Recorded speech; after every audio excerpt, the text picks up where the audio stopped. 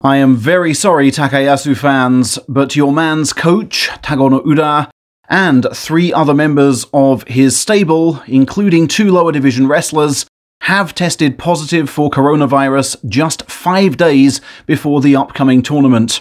That means, sadly, that every wrestler at the stable must sit out January 2022. Takayasu, despite having dominated interstable practice last month, will thus have no chance to improve on his Maegashira 7 ranking. He will at least keep that for March. Needless to say, his close family are distraught at the news, although obviously grateful that he himself is not infected. We do come to dread the Tuesday before January these days. This time last year, of course, Hakuho was ruled out, robbing us of all the entertainment provided by his stable.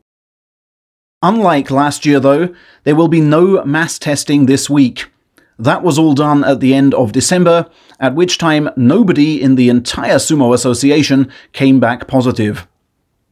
Only wrestlers showing symptoms will be asked to test between now and Sunday.